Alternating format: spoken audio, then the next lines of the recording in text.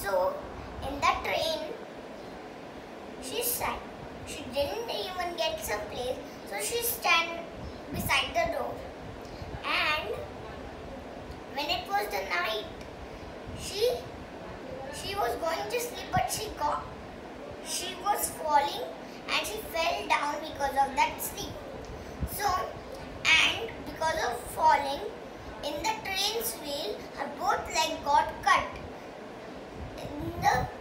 She was about to be died, but she didn't. So, in the morning, some people saw her fatal. Then they took her to the hospital, and it was a bad situation. So doctor was doing treatment. So she thought that when I fell out of the train, I was just going to die. But God didn't let me die. There might be some reason because my legs got cut, but God didn't let me die. There might be some reason behind this that God didn't let me die.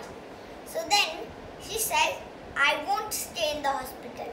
I'll try something new which people have not done ever.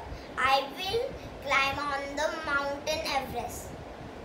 So there was a lady who did training of people who want to climb on the Mount Everest.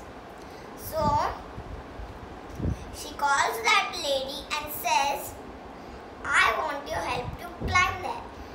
Then that lady asks her, where are you now? She says, in the hospital. My legs got cut in the train wheel. So then she says, are you sure you can do this, Arunima? She says, yes. So then some days she started climbing a little bit, then a little more far. Then finally she got in on the top of the mountain. So everyone was so happy.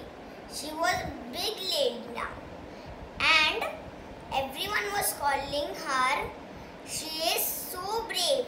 Even though she didn't have legs, but still she climbed that tall mountain.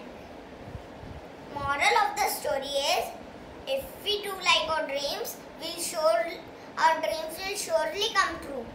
Thank you. We should always we should always believe in ourselves, okay, that we can do this. If we will say, oh, how I'll do this, how I'll go there, no, then you will not be able to do anything.